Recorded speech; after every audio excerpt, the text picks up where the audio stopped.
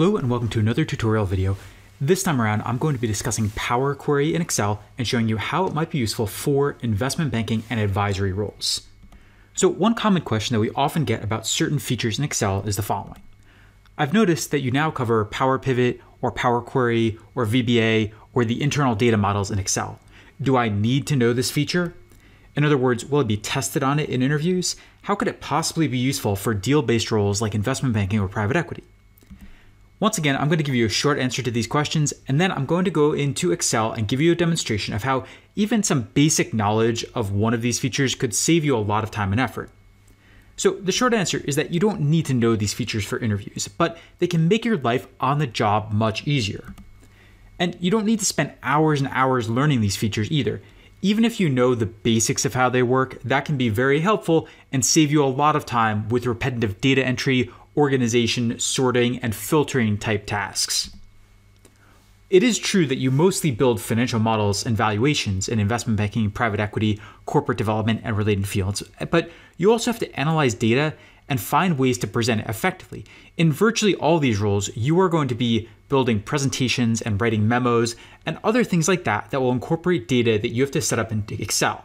Now, if the data ever changes or you need to change the layout or the setup or something like that, it could be very time-consuming to redo everything unless you have a good framework in place first. So to illustrate how this might be useful, we're going to look at a situation that I encountered the other day in real life when I was doing some financial and tax reporting where I had to look up and classify a company's sales transactions by state. You can see some of the data right here in Excel that I was working with, where I have an annual summary for years 1 through 5. I have the state or province or territory abbreviations. This is for the US, so it's really states and territories. But I did not have the state names over here. Now, this is a harder task than it sounds because yes, you might be able to find lists like this online, but they may not have all the abbreviations you're using. Also, some of the abbreviations could be inconsistent because there are many different abbreviations you could use for US states. You can see it right here on Wikipedia. Something like Arizona could be AZ or it could be ARIZ with a period at the end. And then you see the same thing for some of these others. Colorado could be CO or it could be COLO period, for example. So there are various different abbreviations for these states, and so you could be dealing with some inconsistency issues as well. Also, in this list, there were some non-standard or less common abbreviations, such as MP for the Northern Mariana Islands, AP for the US Armed Forces in the Pacific, for example. One solution, as I said, is that I could have just Googled it and found all the terms and then copied and pasted them into Excel and then done lookups based on that data. But a better solution in this case, and one that would reduce the amount of time and effort I have to spend copying and pasting and cleaning up data, is to use Power Query to pull in and update the data automatically and then look it up directly from this data source. So here, for example, we could just go to the Wikipedia page for the list of US state abbreviations and apply Power Query to this to pull in everything automatically and then write a single function that grabs the proper state name based on the abbreviation. Now, before I jump in and show you how to do this, let me just say in advance that if you're on an older Mac version of Excel, this is not going to work. Power Query is not implemented at all, so you're out of luck. In Mac Office 365, Power Query is there, but it doesn't work for web crawling. It just works on locally stored files as of the time of this video. So really, you have to be on a pretty recent modern version of PC or Windows Excel, such as in Office 365 or in Office 2016 or 2019 or something like that. If you're on an older version, you can download the Power Query plugin or add-in from Microsoft. Just Google it to find it. Let's go through this step by step now. The first thing we want to do is go to Data in the RIP menu, then go to Get Data from Other Sources from Web, and then enter the Wikipedia or other URL we want to use. So let's go here, and I will click on Data in the RIP menu, then Get Data, and then From Other Sources from Web. And let's go and get our Wikipedia URL from right here. I'll paste it in. I'll just go with basic for now and I'll click OK.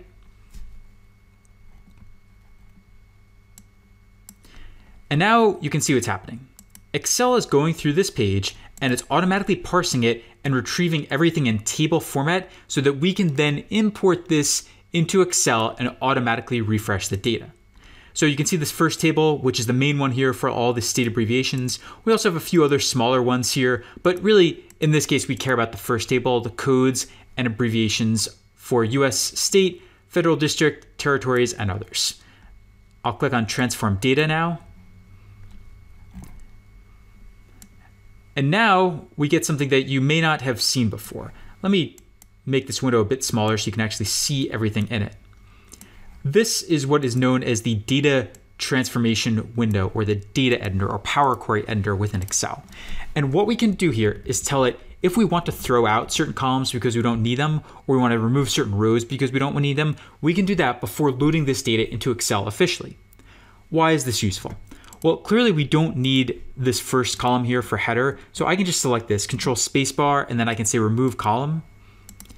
We don't need the second column either, name and status of region. It's sort of useless here, so let's just go to remove column. The other thing we can do is rename this into something else. So I can just call this one state table, for example, and that's a much shorter name, which will be useful when we write some of our formulas later on. And then looking at this list of abbreviations, we probably don't need every single column right here. So for example, if you look at the USPS column here, for something like US Armed Forces Pacific, which is an example I just gave, or the Northern Mariana Islands, this one for USPS is the only column that actually has the correct abbreviation for those. So really, we don't need any of the other columns here. Now, in some data sets, if we had a real mix of different abbreviations, for example, we could keep one or two of these other columns. But in this case, I'm actually just going to remove everything here. And I'll just go to remove columns. And I'm only going to keep the USPS column instead. And then I'll delete all these other ones, and I'll go to remove columns, and we have that. So now we've transformed the data, and we have the two exact columns that we want, and we have them directly linked to our source in this Wikipedia URL. So now I'll click close and load. And now you can see that we get another spreadsheet here, sheet 1. I can rename this one to state abbreviations. And as the name implies, we have our states and we have our abbreviations right here. So now what we can do is go back and we can come up with a simple and elegant way of doing this.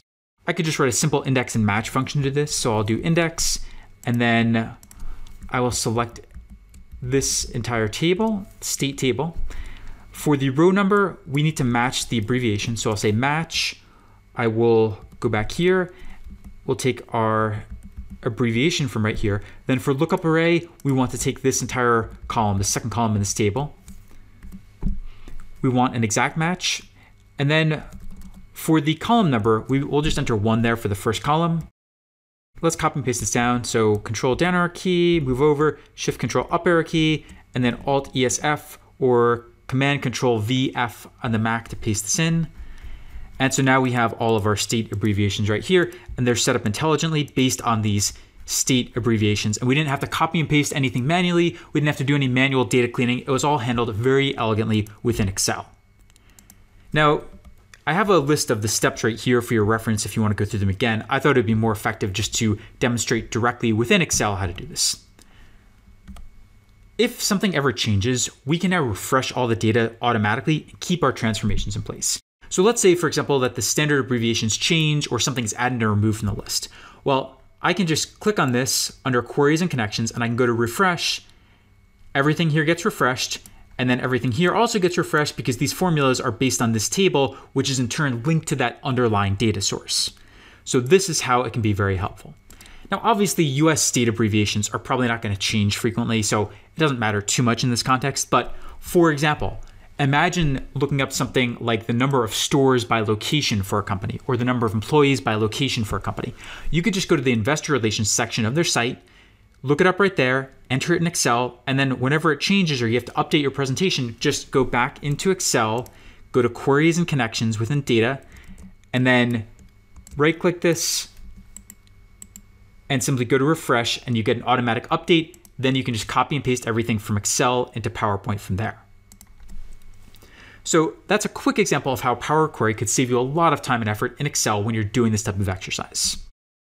Let's do a quick recap and summary now. You don't need to know Power Query. You're not going to be tested on it in interviews or anything like that, but it can be very useful on the job because it eliminates the need to do manual copy and paste from websites and other data sources, and it lets you automatically update spreadsheets based on changes in that data. Even if you're not sure whether or not it's changed, you can just hit refresh and automatically get an update. The most common use cases are for things like looking up names and abbreviations, looking up company stores by location, employees, or buildings by city, or other data like that that changes fairly frequently, maybe not every day, but every quarter, every year, something like that can be very, very helpful for updating those types of data sets. This took about 5 minutes to set up and use if you ignore my explanations. There was no programming knowledge required at all, and potentially the ROI, the return on investment, could be quite high for certain types of jobs, especially if you have to manipulate data like this and use it in presentations quite frequently. So that's it for a quick tutorial on Power Query. I hope you now have a better idea of how to use this in Excel and how it can save you a lot of time without having to spend hours and hours learning something new or learning programming or anything complicated like that.